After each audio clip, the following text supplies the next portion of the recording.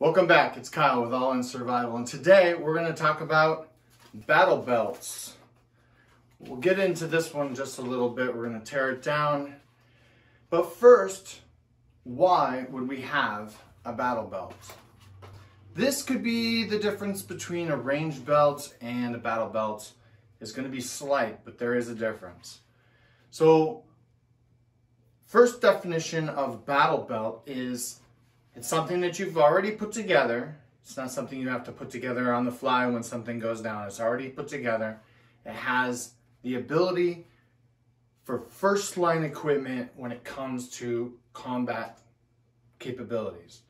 We need some pistol magazines, an AR magazine, some kind of medical, and a good solid tactical style holster that's not going to break or let your weapon drop out when you hit the ground and roll. So, we'll get into this in just a bit.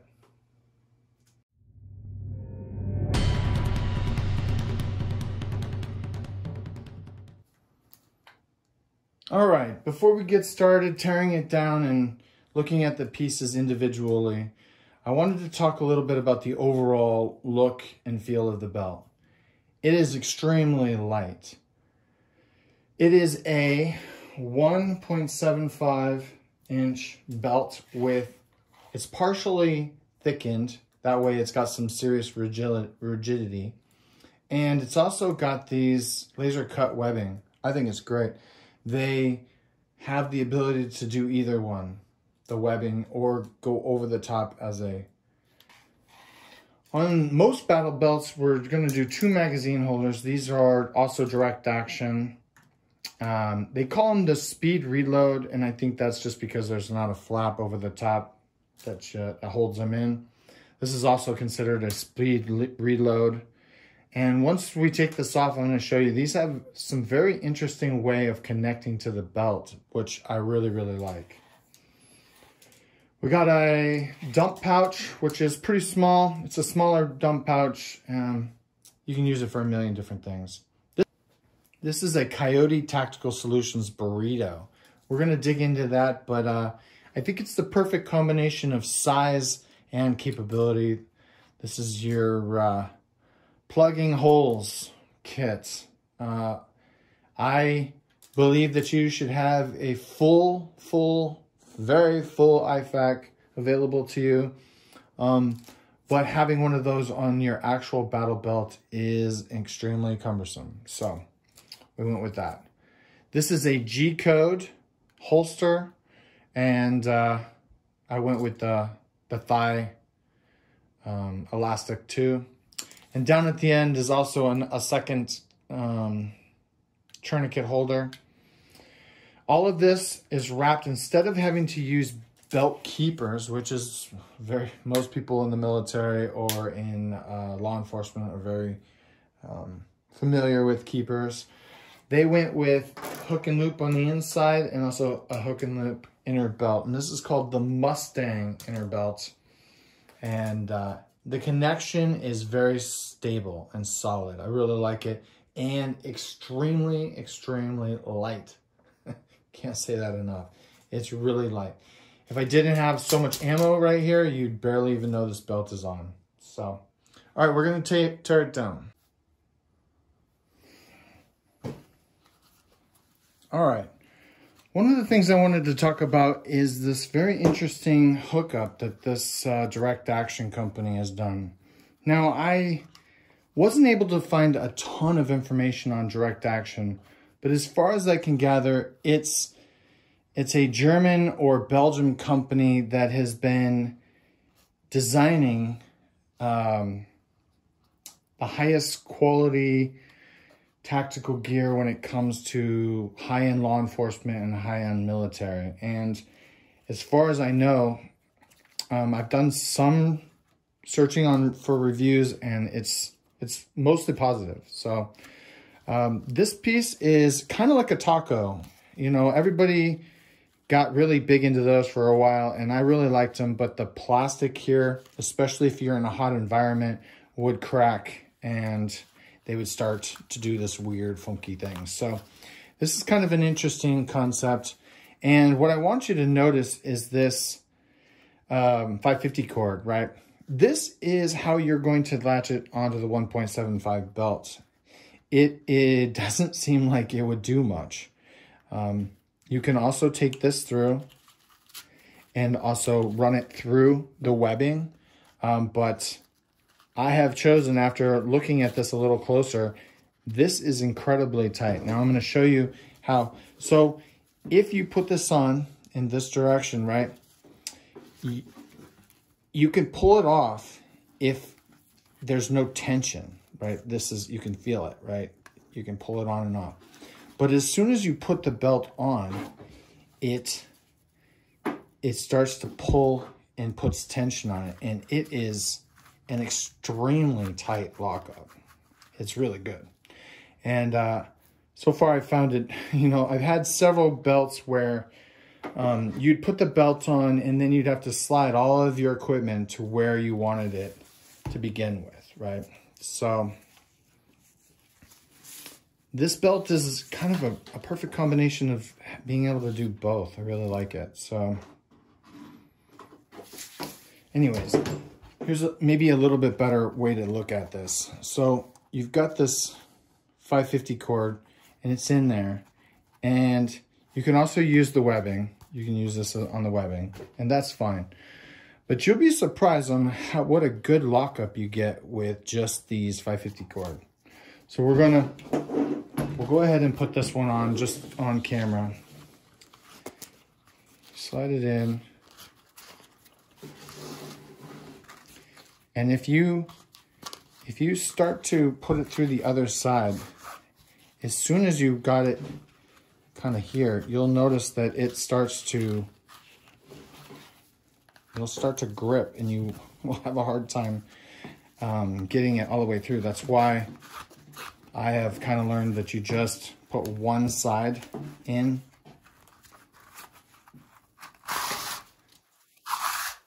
and then go back and try and loop the other side. So get it pretty close to where you want it before you pull it tight, because as soon as you do, it is pretty solid. It's not going anywhere.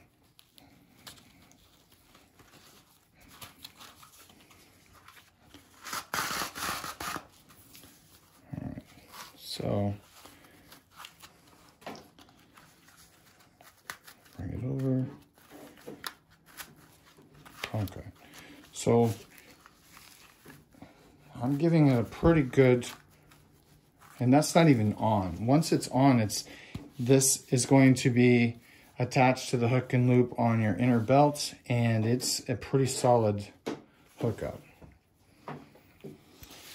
All right, I'm going to go ahead and move forward, and we can talk about a couple other things.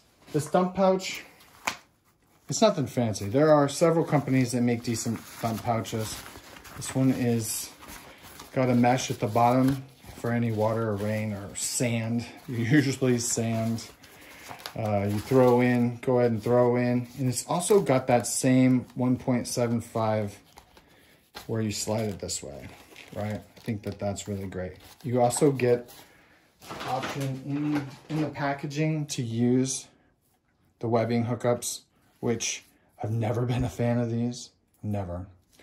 But they give them to you anyways for those old school guys, of course, like myself, who haven't changed their ways. And so a dump pouch is not necessary. I've just used it over the years for utility.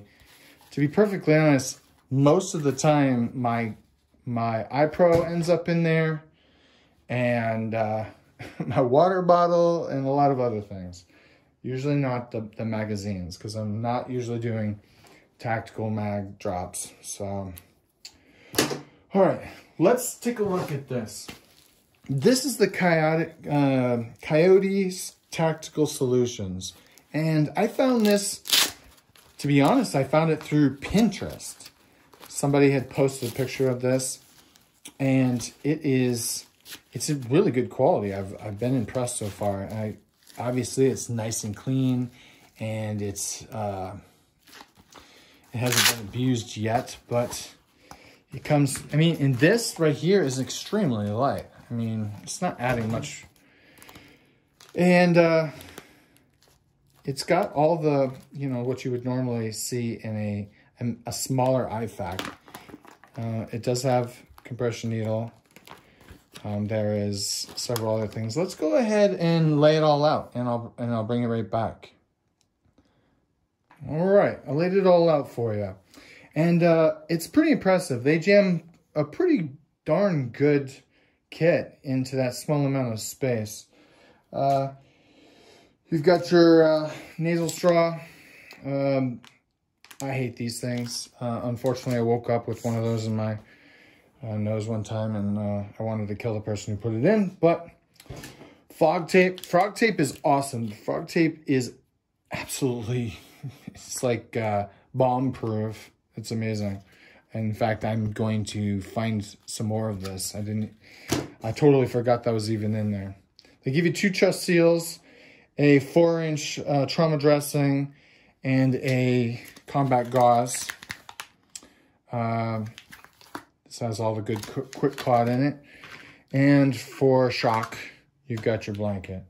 They went ahead and gave you a compression needle for air release. If you're not trained in using one of these, do not mess with this. All right, I'm gonna go ahead and pack that back up, and then I'm gonna move on to talking a little bit about the holster. All right, next we're gonna talk about the G-code XST RTI Kydex. And so I've used G-code several times over the last 15 years, and I really like their holsters.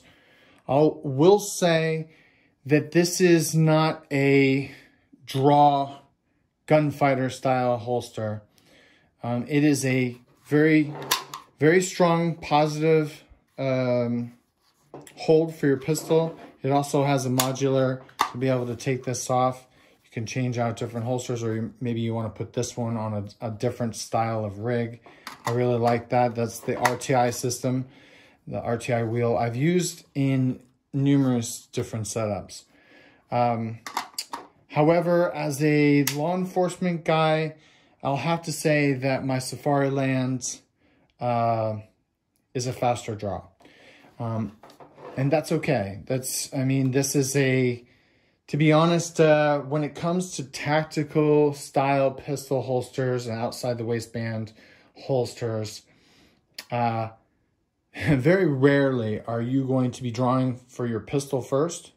And secondly, very rarely are you going to be drawing gunfighter style. So, and when I say that very rarely, I mean like next to never. But it's quick enough. It is, but what it lacks in speed, it holds in retention, right? So this is a very strong positive lockup. And when you put the pistol in here, it's a very positive lockup. So I like that. And we're going to go ahead and put this on. So when it comes to locking up where your pistol's going to go, for me, I've already designated a spot on this belt, and it's got some hook and loop on the inside, so that once you're in the spot, it pretty much locks in. I would use some maybe some 550 cord / some zip ties to lock this in even better. But for me, I want 2, and that pretty much sets it right at my 45. So last but not least, what we're going to do is we're going to use that last section right here that a lot of times people leave open, or they put a knife on. For me, I'm adding a secondary tourniquet, right? I was in Baghdad for an invasion of Baghdad along with my unit, and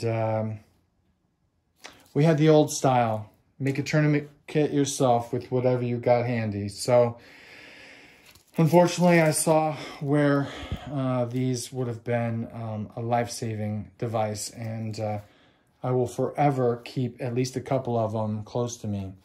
One for myself, and two, I would like to have an additional one to be able to hand out and use for somebody else.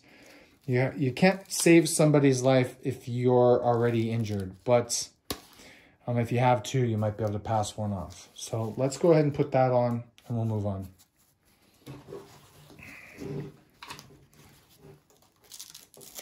To keep this one from moving around, what I've done is I'm going to run it inside this last loop right here. And it's got several little hookups here. And I'm going to do that off camera because this the way that I'm standing is not really working. All right, super easy to forget how hard it is to mess around with hook and loop and webbing. So just so we can see, I used a key and a tool to jam that in there, and that gives it a very stable lockup. The alternative was this, and that's fine here as long as this one's nice and locked in. This is pretty good too. So anyways, all right, so let's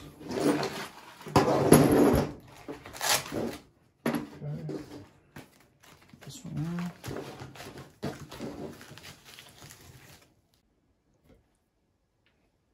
All right, so we're just about to finish this up, and the last thing we're going to do is we're going to take the buckle, and this is the bottom of the buckle, so not to forget that needs to go on the bottom. Now, this particular setup is designed to go backwards. So what the first thing we're going to do is slide the retaining bottom, right? So bottom. Put that in, bring it across and down. All right. Now, I can undo this one. Open this up a little bit.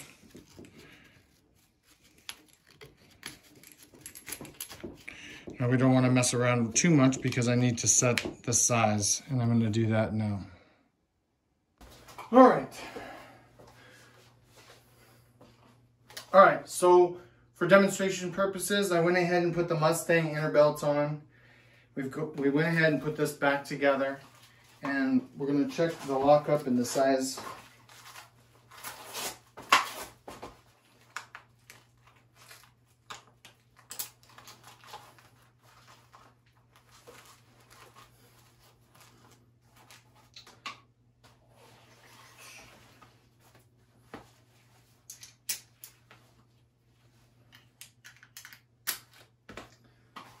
All right, not too bad. It's got a nice